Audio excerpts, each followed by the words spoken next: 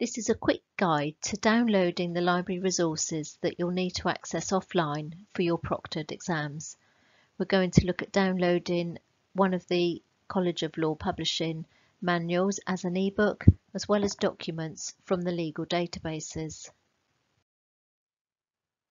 So in this example, we're going to be looking for the Property Law and Practice Manual. So first of all, find a link in your module reading list, or you might need to do a search in library search on the online library page in StudyNet. So I'd advise using this search to find all the different manuals. Law with College of Law as the publisher name in quotes and the year to make sure you're finding the most recent. So this ebook is available from ProQuest ebook library, and this ebook platform has two different options for downloading the ebook. We're going to look at the most suitable one here for you as having access to it for your exams. The option here is to download each chapter as a PDF document. Now the PDFs do not expire. They will have hyperlinks within the same document or chapter, and you can use the search copy and paste. So you can choose which chapters you want to download from the home page of the ebook within the table of contents. Now, although there is a limit here as to how much you can download, also shown on the home page, this is reset every 24 hours. So in one 24-hour period, you can download up to 40% of the ebook. So this slide shows the different steps involved in downloading.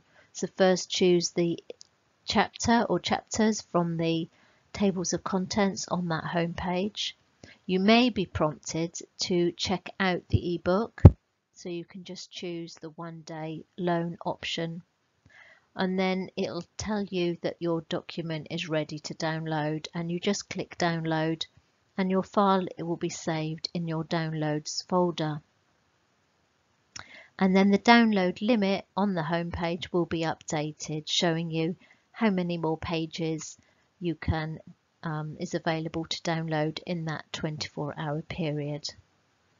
So do make sure you allow enough time to download all the chapters or the entire ebook.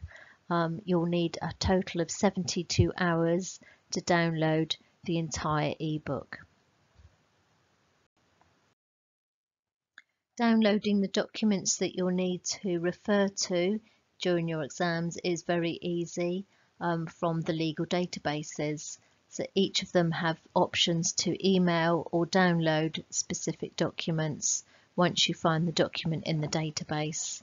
And you can choose to email them or download them as PDF or Word documents. If you need to download any acts of legislation from Westlaw, then you can choose to download specific sections if those are needed, and again via email or download options. But for the legislation option, you can also view the entire act as a PDF, and that then can be downloaded onto your desktop or laptop. So it's easy to download documents from Lexis Library as well. In this example, I've selected to download documents from the Encyclopedia and Forms and Precedents. But on any page in Lexis Library, you can choose to download or email from these icons shown here, and you're prompted as to the format you want to download. I'd recommend Word or PDF, and in choosing the email options, it's going to send the document as an attachment by default.